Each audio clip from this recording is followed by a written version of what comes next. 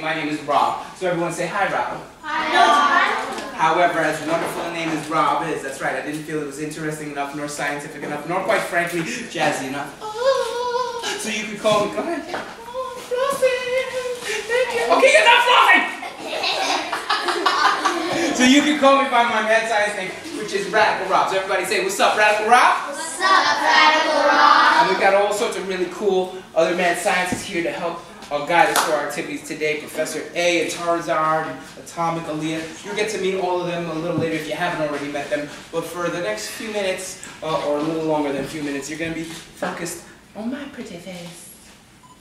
And I'm going to guide you through a couple of experiments, alright? Before we get started, there's 3 quick rules and one little game that I'd like to share with everybody. Because I think games are a nice way to get to know one another. And since I don't know everybody, it's a very simple game, but it's very important.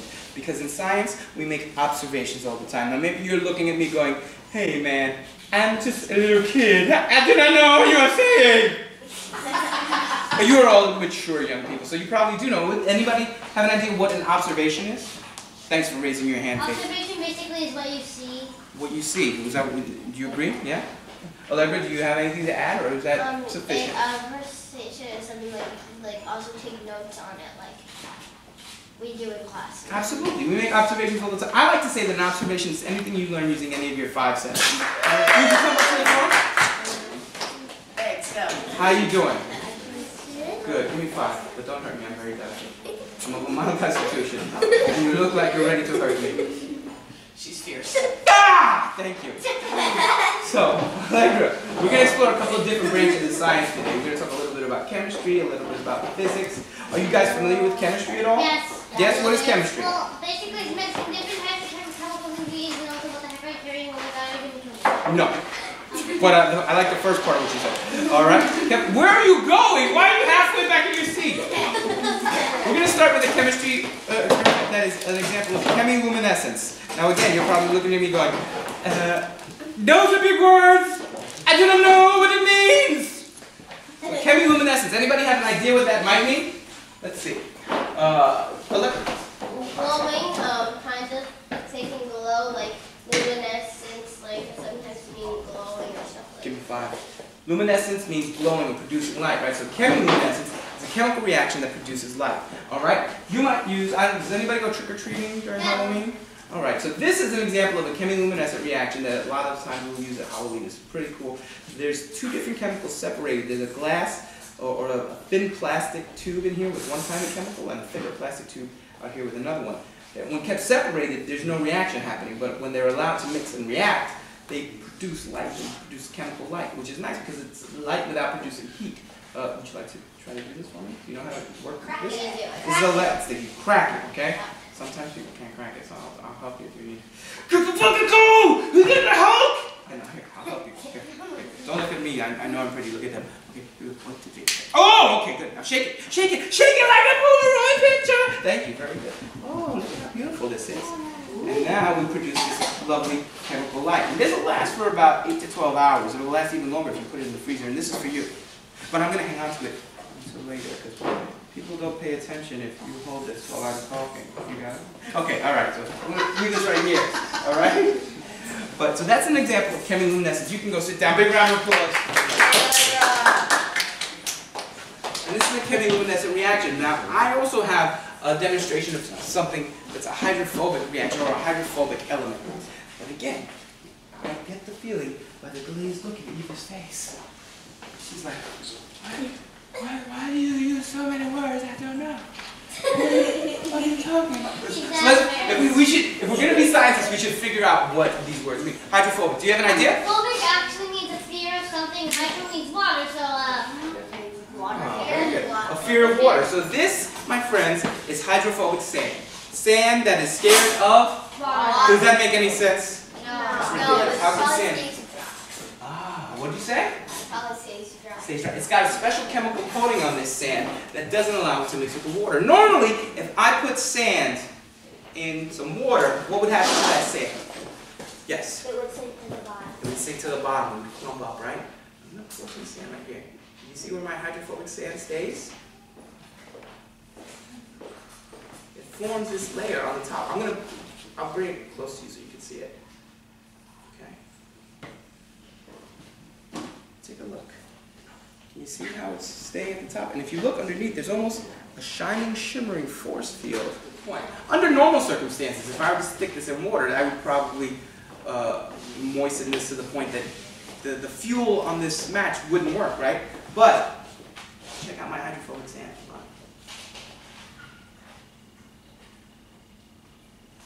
Now, when I stick my match in there, can you see that? That shining, shimmering force field that I was talking about before, it's now coating the match completely. So do we think, what is our hypothesis? Is the water actually touching that match? No. I don't think so. Because you are a 50 cent, blue match winning. It's a good point. Yes? I know, because you said that the sand doesn't actually touch the water, and it's coating that stuff. It's not touching the water because the sand is protecting the match. It's creating like a barrier or a force field, right? So I take the match out, tap it off. Let's see if it'll light up. It looks like there might have been a little part that got wet here, though. Hey, I was right. That's it. You can see. It did get a little wet, but you can see we did light it up.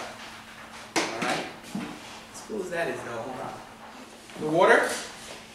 Do you see my finger? Yes. Do you see my finger in the water? Oh. Allegra, could you come back up here for a second? Oh. Okay.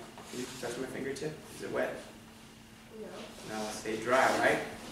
So in just a moment, I'm going to invite each of you to come up and do this experiment. You're going to come up and take your fingertip, and you see how your fingers like 3 sections? I like to call this this is section 1, section 2, section 3. I like to call this by a very scientific name, the tippity tip. Don't laugh, this is serious! Alright? So when you do this, you want to go straight down with the tippity tip and then straight back up. If you go diagonally or you kind of shake around while you're in the water, do you think your finger will stay dry? Probably not. In the experiment, you'll be like, oh, the experiment didn't work for me. But if you go straight down, straight up, it should work. As we do this, some sand may start to clump down to the bottom. You see that? Yeah. And it starts to form kind of what I think is a really cool sand sculpture too, right? You've ever heard of, there's a commercial product called Squan? Ooh, You ever heard of that? It does look a little like a frog. You can make sort of underwater sand sculptures using this stuff. And it's got that. Now, I think it would be a long time for everybody to wait one at a time to do this. So I'm going to have one half of the group line up here and do this, and then one half of the group line up here and do another activity, and then you're going to switch. And the other activity, we're going to explore a little bit of physics. I'm going to borrow some electricity from back here. Come here, Mr. Experiment Board. I know you're hiding. And this right here is my plasma sphere. Oh, You guys familiar with this? These are pretty famous devices, and they're way cool. And what they do is they create a little storm of electrons inside of this glass dome. So we've got these arcing lights of electricity. Would it be possible to shut off all the lights in the suite? We got a lot of ambient light coming in, but I think you can see it's a little bit better here too. But this is really good for testing the conductivity of certain materials. If you wanted to test whether or not metal is a good conductor of electricity, so I take a metal item, and now look, can you see that big arc of electricity that goes to the metal? Does everyone see that? Yeah. Okay. If I were to test plastic, do you see a big arc? No. Plastic is an example of something we call an insulator, all right? Whereas metal is a conductor. Very good. Conductors of electricity allow for the easy flow of electrons, the easy flow of electricity through the item. That also makes us pretty good conductors of electricity because our bodies are mostly, anybody know?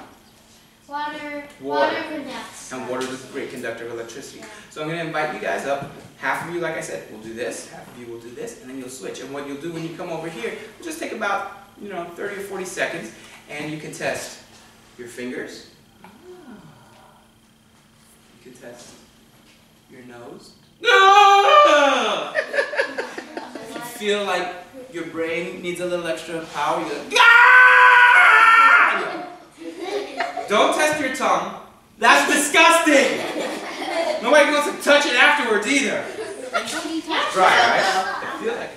Is it dry? It felt like it was wet when you were touching it, right? It's alright with you? I'm just going to take just the briefest of breaks and have a little drink.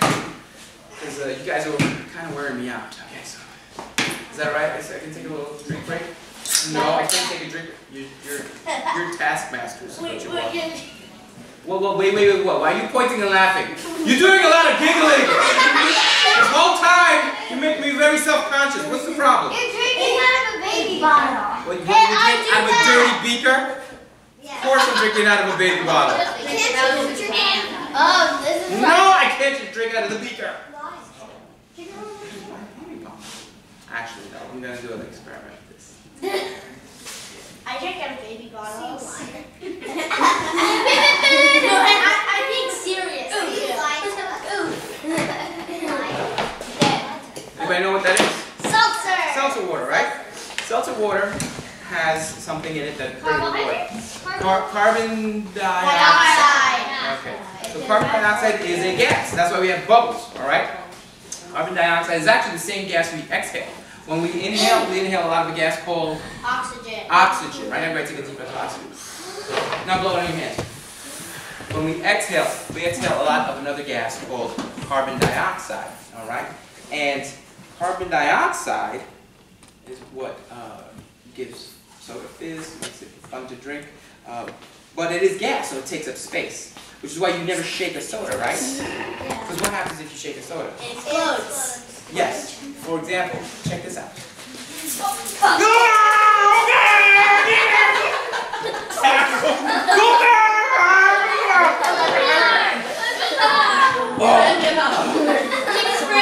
Sorry, did I get you?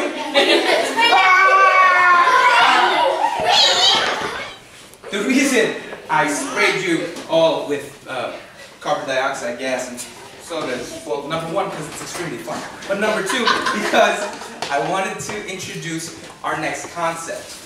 Because I have some carbon dioxide with me, but I have it in a very special form. Oh, dry ice.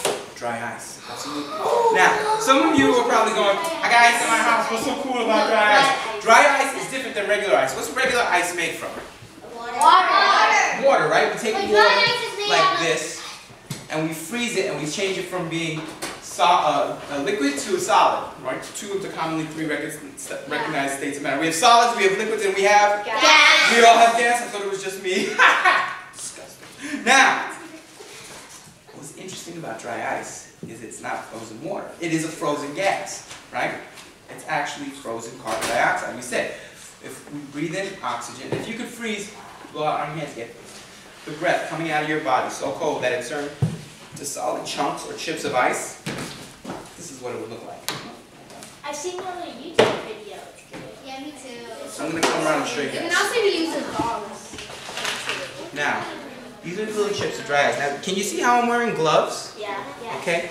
Why do you think I'm wearing gloves? So you don't hurt your hands? Absolutely. Dry ice, to get this carbon dioxide to freeze, hold on. But don't be the person that grabs it. Right. To get these carbon dioxide pellets to freeze solid, we've got to get them to about negative 79 degrees Celsius. To freeze regular water, you know what temperature on the Celsius scale? 0 degrees Celsius, all right? That's pretty cold.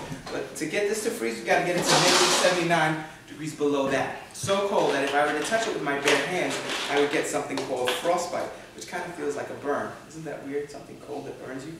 So we won't be touching. We won't be touching it with our bare hands. That doesn't mean that we can't do some interesting experiments. Now, the reason we use dry ice in a lot of day-to-day applications is dry ice, it's not made from water, so it doesn't melt. It doesn't go through the process of melting, it goes through sublimation. Can you guys say sublimation? Sublimation is the process where a solid turns to a gas without becoming a liquid. And that's what happens to dry ice. Okay? I'm going to take a few chips of dry ice. Alright? And I'm going to place it in the water here. Okay? Now, in the air, sublimation happens pretty quickly. But molecules of water are much closer together than molecules of a gas, like air. And so, here we have, sit down, and I sit down, I'll bring it closer, and everyone can touch it. Here we have our famous first mad science bubbling potion, all right? The warm water is surrounding the dry ice chip and it's speeding up sublimation. Can you guys say sublimation? Sublimation. All right. And the coolest part about this is I can cover this up, all right? And my Erlenmeyer flask is a cider, so I can touch the gas, all right? While the solid ice is unsafe to touch, the gas is not a problem. But I feel like some of you are so excited you're not paying attention. What? I'm going to cover this up to make sure you're paying attention because I cannot. Alright! Who did that, right? Sometimes in science, to make an observation, we look. Sometimes we listen. But occasionally, if we know that it's safe, we might even taste or smell an experiment like so. I want to try that. So I'm going to come around. You can open wide, get some on your tongue. Ah, delicioso. So for you then? It tastes so good. What happens? What are the 2 things that you need for a bath? And don't tell me a rubber ducky. Yes. Soap and water. So we've got soap and water, but this is a mad science bath, so what are we going to have? You've seen what happens when we mix dry ice with water. But now, we've got soap in the mix. Do you think something different may happen? Yeah. No. No? Yeah. Let's Yes. find out. Can I borrow your head for this experiment? I can't borrow your head? Here, I'll show you. Cannot keep her head. I need it back. No, yeah, we're just borrowing it. I will give it back to you. Oh, look at that. Yeah, it's more crazy than last time. Now you can see it's very good if you haven't had a chance to shower